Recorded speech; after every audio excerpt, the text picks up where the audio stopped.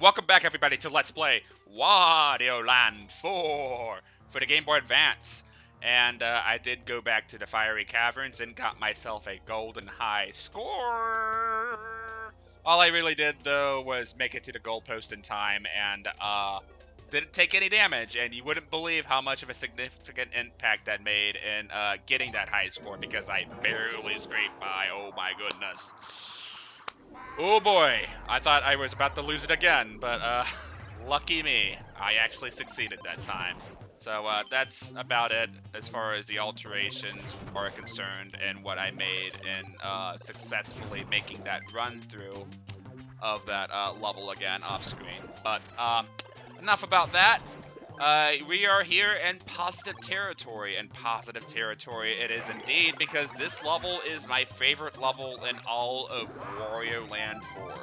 And it definitely feels like a perfect culmination of the things that have led up to this point, especially when you consider the previous two games in mind and how much more puzzle-oriented they were. This level is basically kind of like a Metroidvania-esque level. I sworn I jumped. Whatever.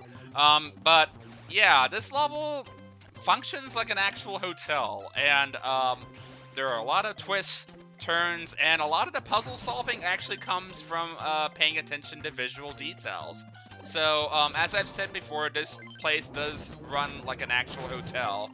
And that means that you have things like room numbers to pay attention to, as well as different floors. And you have to pay attention to the positioning of these doors and floor positions in order to find different assortments of treasure.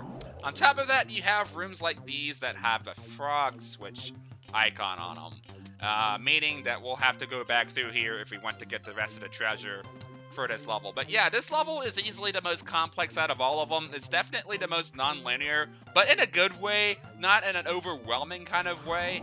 And I don't know, there's something very satisfying about it too. Like, unearthing all of these secrets that are out and about in this level definitely feels more rewarding than it's ever been, because you feel like you actually overcame it and paid attention to like schematics of the level and not necessarily just going, oh, well, I hit this random spot in the wall that just happened to be weak to my shoulder bash.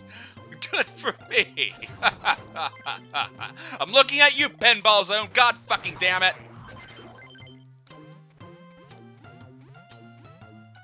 I swear, I think the number one thing that was the weirdest thing to adjust to getting back into playing this game again was just how controlled Wario's jumps are in this game. Like, in most other games, like, you kind of have, like, predetermined, like, jump heights based off of how you press the A button. Like, if you press it lightly, you go one way, but if you press it, hold it just long enough, you go all the way. In this game, it's kind of like the moment you let go of the A button, it's like you just immediately drop down. And like, obviously, this was something I was used to growing up, but, like, after playing so many platformers since, you know, I've played this game, it's just so weird to get the hang of, and that's why I miss these weird jumps, because, like, I jump lower than I thought I did. I'm like, oh, right, because this is Wario Land 4, and jumps are a little bit more controlled than usual. I'm not stating that as a bad thing, mind you. I'm not trying to knock against this game in any capacity as far as the controls game is concerned, because I think it's pretty much damn near perfect, if I had to be honest. It's just, it's a thing that's a little bit weird to get used to when you've been playing so many platformers all these years, you know?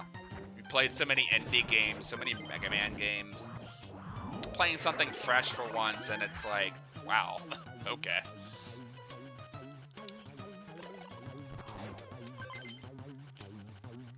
Careful not to hit that football. I do believe if Wario actually hits that in bat form, he actually ends up eating the football and he had to come back.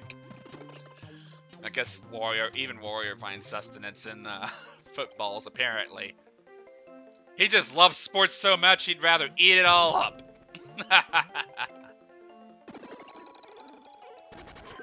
Oh, and I guess that's one other puzzle that uses the Frozen 8 thing for something.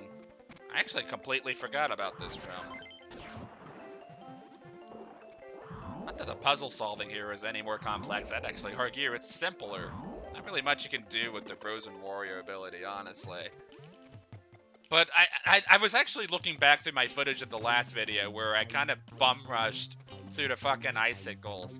And I was thinking about that. I was like, wait a second. Why didn't I just, like, take one of the ice dudes and, like, fly through there like I probably should have? That's probably what I should have done looking back, but whatever. The only thing that confuses me about this level is that, like, this feels like kind of a missed opportunity where they have this block staircase all set up, but, like, these blocks are both on, like, their respective floors, so it's like, why are these here? What's the point of this? Maybe it serves another purpose, I guess, but I don't know. I would have made it to where, like, you found another block on another floor, and then, like, I've done a little bit more of that, you know, going back and forth. I mean, it'd be more backtracking, but it'd be fun puzzle-solving based backtracking for sure. Alright, so this here, I think, is probably going to be the final minigame for the playthrough. Basically, we jump through here, and these weird background tiles here actually teleport us back to the entrance. All the while making this weird ear-screeching sound that kind of sounds like something I'd hear off of, like, something like Great Ears or something. I don't fucking know.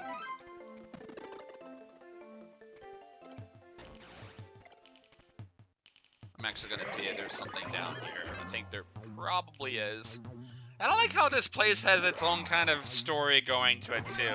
This level definitely has a fair bit of atmosphere to it. Like, you can go out here, for example, and you see all that mist kind of accompanying the floor here, and it's like, you listen to the music, and it's kind of like eerily welcoming in a sort of way. Like, it feels welcoming, but it's also kind of really eerie and weird, and it's like, it kind of gives you the vibe of, like, okay, guess I'll check this weird-ass looking place out then, I suppose. And, maybe I'm looking into it too far, but, it's nice to see that even little franchises like this kind of have their own stories to tell with the kind of levels they have. Maybe they didn't plan on going for that kind of approach, but with the atmosphere they certainly gave us to work with here, it definitely feels evident to some degree.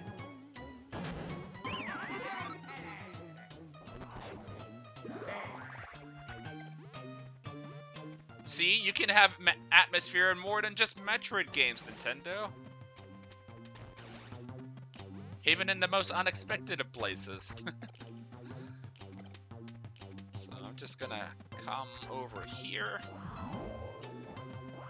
Now, granted, I do think, yeah, here we are. Now, granted, this level is actually a little bit smaller than you'd think if you actually know where to go. Again, this level is more of a maze, if anything. Like, it's not as straightforward as the other levels have been. But, if there's ever a place you would get lost in Wario Land for, it would probably be this stage, honestly. And honestly, it kind of feels somewhat like a proper, like, stress relief stage too. Like, it's not a terribly difficult one either, but it's like the perfect stage that's set in stone for, you know, going about exploring the place while not feeling too terribly tensed up about it either.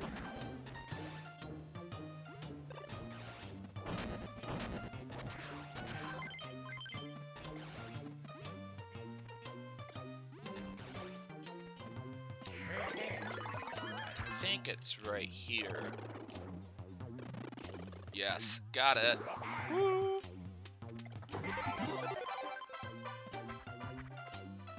And wow, that was everything, huh? Well, not quite. I think we still have a CD to grab.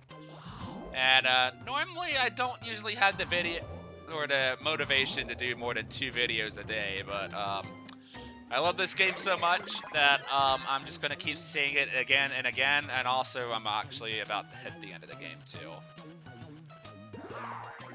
Like, once we finish up the Sapphire Passage, that's going to be about it for Wario Land 4, honestly. It's been a fun ride for sure. I've been meaning to get to this game for a while, but lo and behold, I finally did it. One of my most favorite childhood games ever. I'm getting kind of teary-eyed here, guys. I'm getting to the end. I mean, once we finish this level and finish the boss here, we're hitting endgame, man. So just gonna take this guy right here, squish this block. Unfortunately for us, this lantern can't cure us of our obesity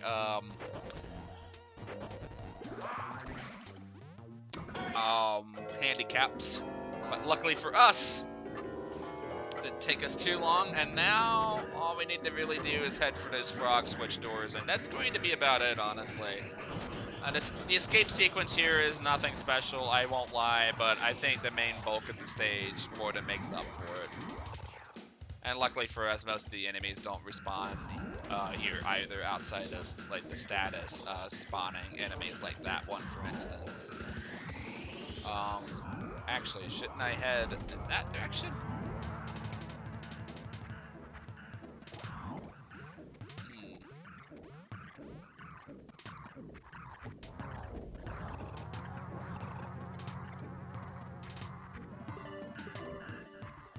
Uh-oh. Can't be dawdling too much now. Remember what happened last time, Ken. Don't be stupid.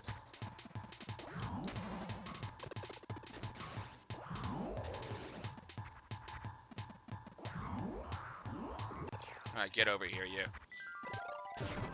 Okay, I was right to take this fruit first. I was going to take the other one first, but that wouldn't be such a smart idea. Why would it? Oh god. Barely dodged that. Ooh. I like how they got these blocks set up to act as kind of an intermission between you and these zombie acid-spitting ghost things. Except, oh boy. Here. God damn it. Spit where I want you to. Oh, okay, I jumped a little too early. Here we are. Luckily, the coin trail here is going to lead us to our destination, and voila, we have the final disc in the game. Oh, right, you can actually go underneath these. I forgot about you. That's kind of weird. Whatever, buddy. And we are out. Peace.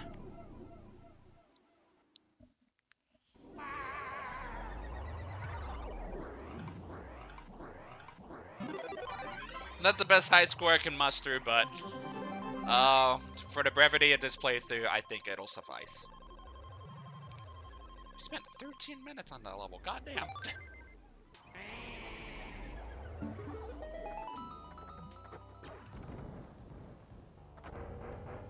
Again, I don't get why people say this game is like the game's weakness here is that it's so short, because like as long as the level length is fine, it's like that shouldn't be a problem, especially of this platformer genre, you know. Anywho, we're gonna fight Catbat, and much like Cractus, he's a very exploitable boss, almost on the same level of Cractus, but that's mostly not going to be coming into play until the last phase of the fight. So we're just gonna see how we do. I beat Aerodent! We can do this.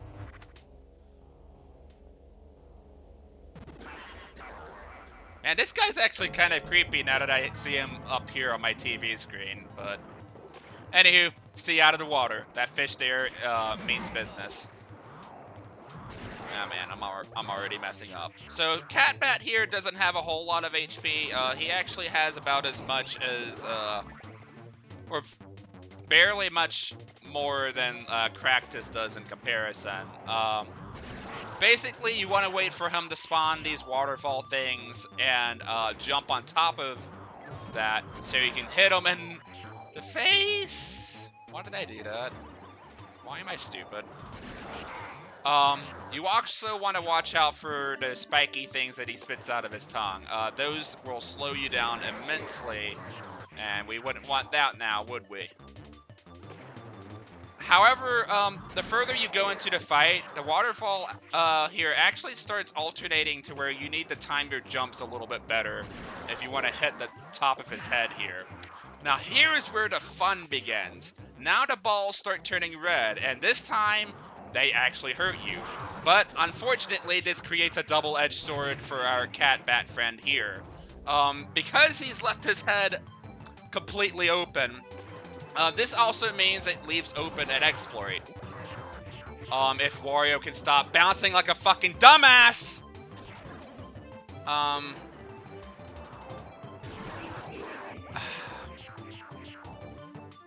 But yeah, if you can actually manage to bounce in such a way and not do that, you gotta land square on his head, basically, to keep that from happening. And not do that. But if you can constantly, like, bounce as he jump on his head perfectly, you can stay suspended above his head and just keep ground pounding, even in between the invincibility frames.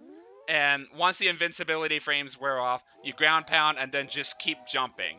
The problem was that I didn't land squarely on his weak point. Like, there's a part of his weak point that you can ground pound, but then the rest of his head, he kind of bounces you off. And you need to keep bouncing in the middle of the head to keep the exploit going. Unfortunately, I didn't execute it well because I'm playing on a GameCube controller and I'm Johnning, aren't I? God damn it. Ugh. No Johns, Ken. Please, no Johns. But anywho, right in front of us is the final passageway of Wario Land 4, the Golden Pyramid. But before we tackle that, we're going to tackle the last minigame of our playthrough, which is Wario's Roulette. This one's nothing special. It's basically Simon Says. You just copy what they want.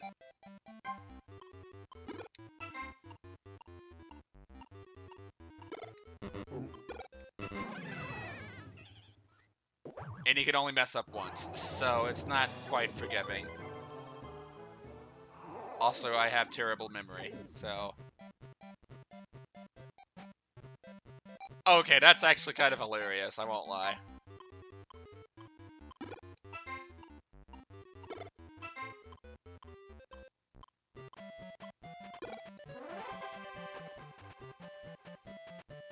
Oh, that one's kind of easy.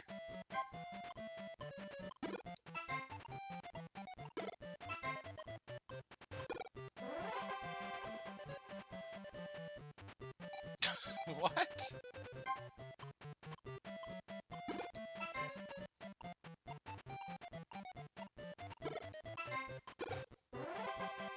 And for every 3 wins you get a frog coin, so...